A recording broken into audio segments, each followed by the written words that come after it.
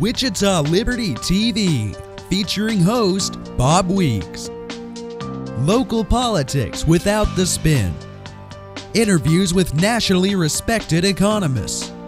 Hear directly from Kansas conservatives about what matters to you. It's individual liberty, limited government, and free markets. Wichita Liberty TV. Hello, I'm Bob Weeks for Wichita Liberty TV, your weekly source for news, analysis, and commentary about Wichita, Kansas government and public affairs.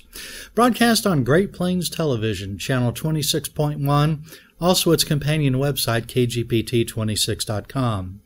Some of you may know me from my blog, that's the Voice for Liberty on the internet at wichitaliberty.org. The motto there is individual liberty, limited government, free markets, and economic freedom in Wichita and Kansas. If you'd like to learn more about the issues covered today or to contact me, well, please visit wichitaliberty.org. You can subscribe to the email newsletter, like the Voice for Liberty on Facebook, and follow me, Bob Weeks, on Twitter. Well, this week, a records request to the City of Wichita results in data as well as insight into the city's attitude towards empowering citizens with data. Here's what happened. One of the reforms in government over the past several decades are open records laws. At the federal level, it's called the Freedom of Information Act, or FOIA. States generally have their own versions of the law. In Kansas, it's known as the Kansas Open Records Act, or KORA. These laws give citizens the right to inspect or receive certain government records such as contracts, checks, correspondence, and the like. A few months ago, I asked the City of Wichita for checkbook spending records, and I received data for 2015 through September 25th, which was when I made the request. And I've made the data available to the public on my website in a visualization using Tableau Public. And by using this visualization, you can do things like sort and drill down on the data and generally explore to see what's there. Well, analyzing and understanding this data does require a bit of local knowledge. For example, there is a vendor named Visit Wichita that started to receive monthly payments in March. Well, what about January and February? Well, payments for those months were made to a vendor named Go Wichita, which then changed its name to Visit Wichita. And similarly, there are payments made to both Westar Energy and Westar Energy EDI. These are the same entities, just as Visit Wichita and Go Wichita are the same entity. And to the city's credit, the matching pairs have the same vendor number, which is good, but resolving that requires a different level of analysis. And there are some interesting entities. For example, the city usually sends a few $100s per month to the Kansas Turnpike Authority. That seems reasonable as city employees travel on the turnpike. Then in July, the city paid $3.7 million to the Turnpike Authority. And a quick search of City Council agenda packets did not reveal any reason for this. So it would be good to know why the city paid this money to the Turnpike. And I'm not suggesting any malfeasance, I'm just curious, as I hope you are, because that's a significant amount that was spent.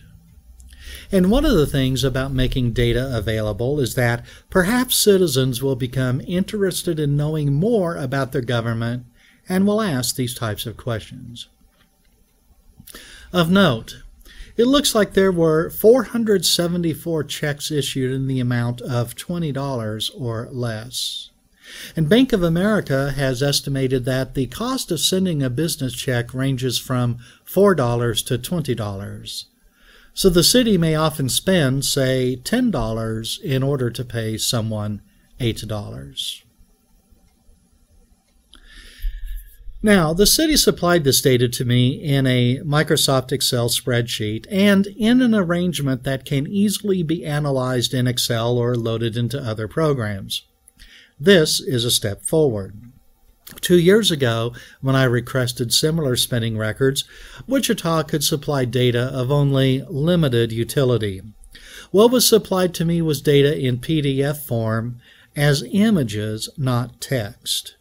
Even using optical character recognition, it would be difficult to translate the image data into machine-readable text, and even more difficult to reorganize it to a useful format or arrangement for analysis.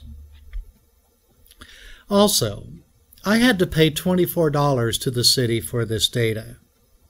That's a problem, because it is by now routine for government agencies to post spending data like this, but not at the City of Wichita.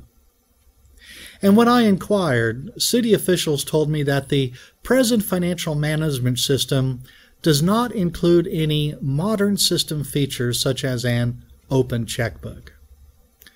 Well, an open checkbook refers to a modern web interface where citizens can query for specific data and perhaps perform other analysis. An example is Denver's open checkbook.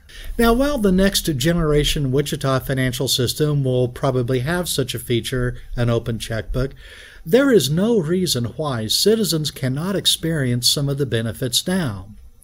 The spreadsheet of spending data like that I paid for could easily be posted on the city's website on a monthly basis. It would take just a moment each month to do that. And people will take that data and make it more useful, as I did. There is no reason why this should not be happening. Now, when I learned of the fee for these records, I asked for a waiver, sending this request to the city's record official. I wrote, "I'd like to ask for a waiver of the requested fee. I ask because this check register data is an example of records that many governmental agencies make freely available on their websites. The Wichita Public School District and Sedgwick County are two local examples." I also wrote that I'd like to also call attention to the United States Freedom of Information Act, which allows for fee waivers in some circumstances. That act says fee waivers are limited to situations in which a requester can show that the disclosure of the requested information is in the public interest because it is likely to contribute significantly to public understanding of the operations activities of the government and is not primarily in the commercial interest of the requester. Well, I suggested to the city that the records I am requesting will indeed contribute significantly to public understanding of the operations and activities of the government, and that it is, in fact, in the public interest of the people of Wichita that these records be freely available. Well, I received an answer. It said, "Your request for waiver of fees is denied. CORA, that's the Kansas Open Records Act, allows fees to be collected prior to finding and producing the document that you seek. The extensive statute setting out how fees are to be determined does not contain any provision for waiver in the manner you suggest. The city will provide the document to you upon payment as invoice. Sincerely, J. Hinkle, Deputy City Attorney." And that's the response I got from the City of Wichita. And I have to say, Mr. Hinkle is absolutely 100% correct. Governmental agencies in Kansas have the right to charge for records, and the Kansas statutes do not mention the waiving of fees, as do the federal statutes. But the Kansas Open Record Act does not require cities to charge for providing records, especially for records that the city should already be providing for free on its website. And especially when citizens are willing to take that data and make it better at no charge to the city. So Mr. Hinkle provided a lawyer's answer. Here, however, is the public policy the city promotes from a Wichita City News release from 2013.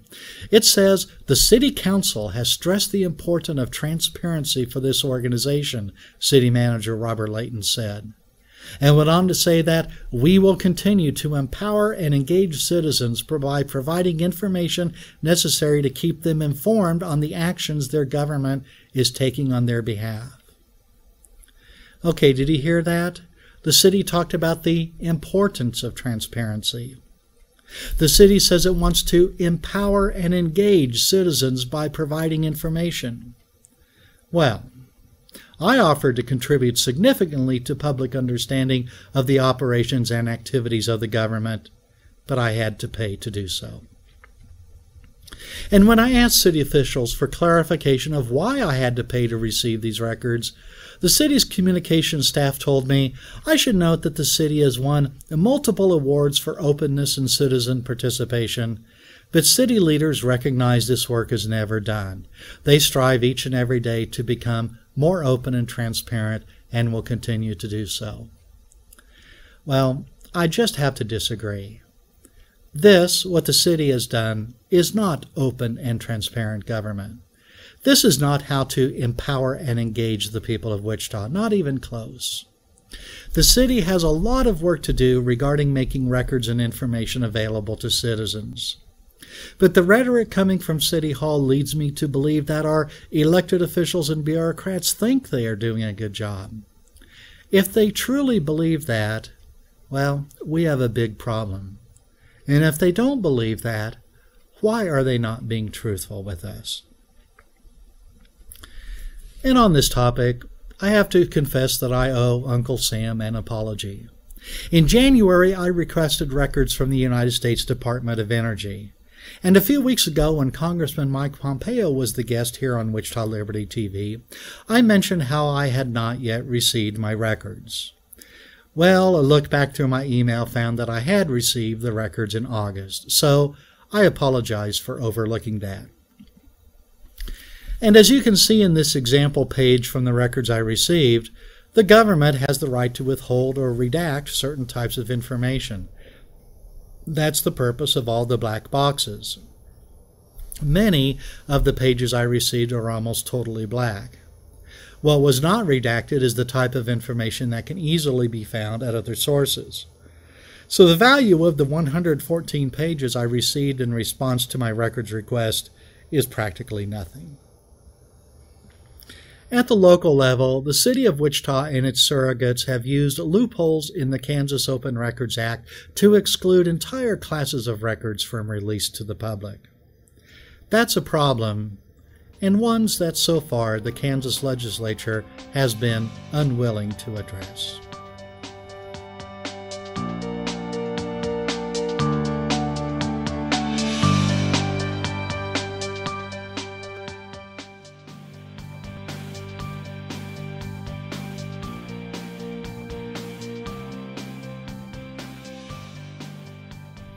Welcome back to Wichita Liberty TV. I'm Bob Weeks. A Wichita real estate developer seeks to have taxpayers fund a large portion of his development costs using a wasteful government program of dubious value. Here's what's happening. When you hear of a program titled Historic Preservation Tax Credits, you might find yourself in agreement. Preserving history. Who could be against that? And tax credits. Aren't those just technical adjustments on someone's tax form? If you look closely, however, you'll find that the Historic Preservation Tax Credits program can include buildings with only the slightest historic significance and at great cost to taxpayers. The Colorado Derby building at 201 North Water Street in Wichita has been nominated for placement on the Register of Historic Kansas Places. Now, this is a nondescript building which currently houses administrative offices for the Wichita Public School District and is known by a different name. Still, it is eligible for placement on the register for being an example of this private investment trend, that being the building of office buildings mid-century. A laudable accomplishment, but hardly notable and historic. Now, the real reason for seeking placement on the Register of Historic Places is money, pure and simple. By using historic preservation tax credits, the developer of this building can get taxpayers to pay for much of the cost of rehabilitation, almost half, which will be several millions of dollars in this case. Under the program this building is entering, its owners will receive 25% of rehabilitation expenses. The federal government provides tax credits of another 20%. And it's likely that the owners of this building will also seek these credits. So with both tax credit programs, 45% of the cost of rehabbing this building could be paid for by taxpayers. And given the history of this developer, it's likely that he will find other ways to get taxpayers to pay for even more. Now, tax credits may be a mystery to many, but there is no doubt as to their harmful effect on state and federal budgets. When using tax credits, the government, conceptually, issues a slip of paper that says something like, "The holder of this document may submit it instead of $500,000 when making a tax payment." So instead of paying taxes with actual money, the holder of the credit pays with, well, a slip of paper that is worth nothing to the government treasury. If someone owed, say, $800,000 in taxes, they could pay their taxes with a check for $300,000 and with the tax credit worth $500,000. Well, except the tax credit has no worth to the state. These tax credits are a direct cost to the government, according to both Reason and the Kansas Division of Legislative Post-Audit. A few years ago, after conducting an audit of the Kansas tax credit programs, auditors explained tax credits, which the government offers to try to induce certain actions by the taxpayer, reduce income tax revenues because they are subtracted directly from the amount of taxes due. But still, the confusing nature of tax credits leads citizens to believe that they have no cost to the state or federal government. It's true, the state does not write a check to the recipient of a tax credit. But still, the tax credits are equivalent to government spending. The problem is that by mixing spending programs with taxation, some people are led to believe that tax credits are not cash handouts. But not everyone falls for this seductive trap. In an article in Cato Institute's Regulation magazine, there was an explanation, saying specialists from these synthetic government spending programs, they call them tax expenditures. And tax expenditures are really spending programs, not tax rollbacks, because the missing tax revenues must be financed by more taxes on someone else. Tax expenditures dissolve the boundaries between government revenues and government spending. They reduce both the coherence of the tax law and our ability to conceptualize the very size and activities of our government. Okay, did he catch that? Tax credits, tax expenditures, are really a sleight of hand. The use of tax credits to pay for economic development incentives leads many to believe that what government is doing is not a direct subsidy or payment. In order to clear things up, well, maybe we should require that government write checks instead of issuing credits. Well, back to Kansas. The audit of the Historic Preservation Tax Credits program found that in 2001, when the program was started, the anticipated cost to the state was about $1 million per year. By 2007, the actual cost to the state was reported at almost $8.5 million. And further, the audit found what many people already knew. Tax credits are not an efficient way of transforming or transferring subsidy to developers. Most of the time, the developers sell the tax credits to someone else at a discount. As the audit explains, it said, the Historic Preservation Tax Credit is not cost-effective. The amount of money an historic preservation project receives from the credit is dependent upon the amount of money it's sold for. Our review showed that, on average, when historic preservation credits were transferred to generate money for a project, they only generated 85 cents for the project for every dollar of potential tax revenue the state gave up. Yes, so most of the time when developers receive tax credits, they sell them to someone else, and at a discount. So it would be more efficient for everyone if the state would simply write checks to the developers instead of issuing tax credits. But then the actual and truthful economic meaning of the transaction would be laid bare for all to see.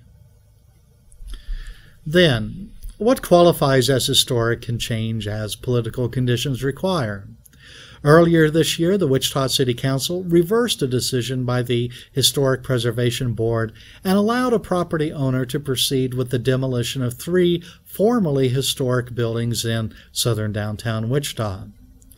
At one time, these buildings were considered a treasure, essential to our heritage, but no longer. Someone made a different decision. The Historic Preservation Tax Credit Program is a government handout mechanism we no longer need. Today, most of the money goes to wealthy developers or corporations that can afford to redevelop downtown hotels and luxury loft apartments with their own money. But instead, in Kansas, we ask low-income families to pay sales tax on their groceries to fund tax credits for wealthy developers. This is not the right thing to do.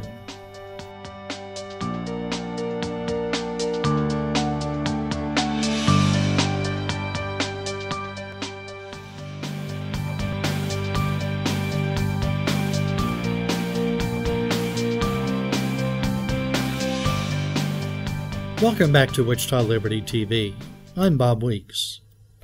You may be aware that Kansas is in the process of trying to develop a new funding formula to pay for public schools, that is, kindergarten through 12th grade. I'm fearful that what will emerge will be only a slight variation on what we already have, and that no provision will be made to support more school choice programs in Kansas. So, what is school choice? Why is it good? Here's a video from the Heritage Foundation that explains.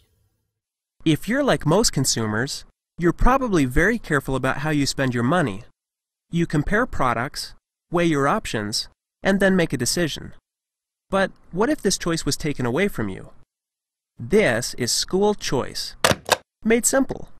Brought to you by the Heritage Foundation. Consider the story of 2 towns, Choiceville and Districtville. In Choiceville, residents enjoy a wide variety of grocery shopping options. For example, at the Green Pea Market, Jill finds a large selection of vegetables. At the Big Steer Butcher, Jim purchases prime cuts of meat. And at the Mega Mart, Jenny buys bulk items for her large family. Each resident can choose the supermarket that best meets their needs. And because residents have a choice where they spend their grocery dollars, supermarkets in Choiceville try very hard to keep their customers happy. For example, at the market on 5th, customers enjoy fresh bread throughout the day, while at the West Side Market, customers can count on short lines and friendly cashiers. For residents in Choiceville, grocery shopping is a delight.